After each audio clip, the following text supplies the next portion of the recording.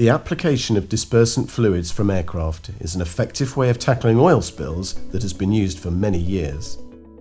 In 2014, however, European and US aviation authorities declared that dispersants used in aircraft systems were to be classified as flammable.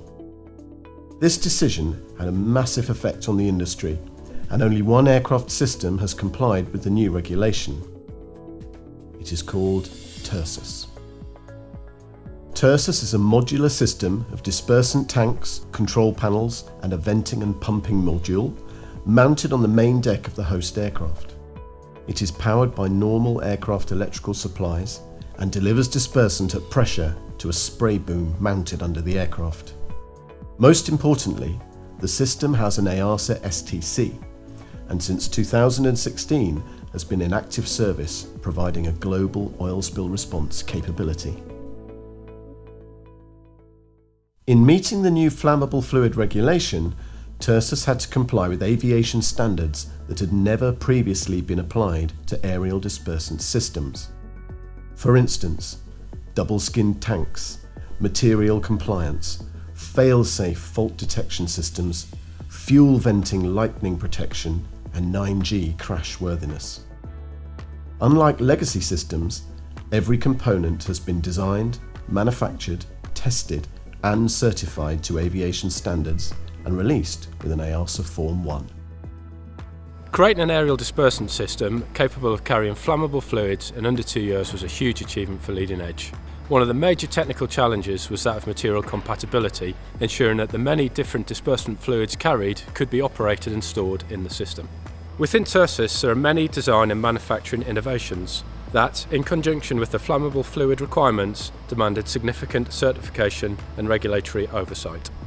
Operational capability was also a fundamental requirement, especially the ability to operate pressurised and allow the full exploitation of the 727's height, speed and reach. Again, this is unique to Tersus, as other prototype systems can only operate unpressurised, and therefore they cannot travel the large distances in short time frames required by today's and tomorrow's oil explorations. The final test of the Tersus system involved a measurement of droplet sizes at ground level.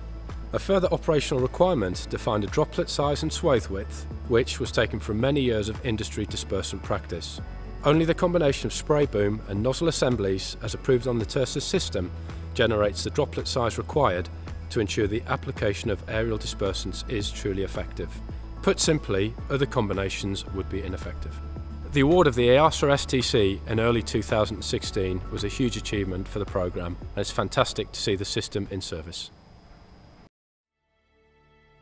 After the Macondo incident in the Gulf of Mexico in 2010, the oil industry decided that a jet replacement was needed for the ageing Hercules spray aircraft.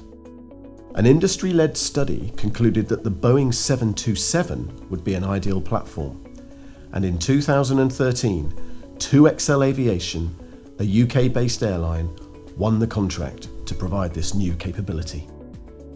The Boeing 727 was chosen for a number of reasons.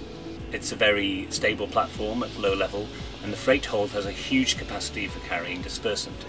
From a safety viewpoint, the 3 fuselage-mounted engines mean that in the event of even a double engine failure, the aircraft has excess thrust and suffers little asymmetric effect.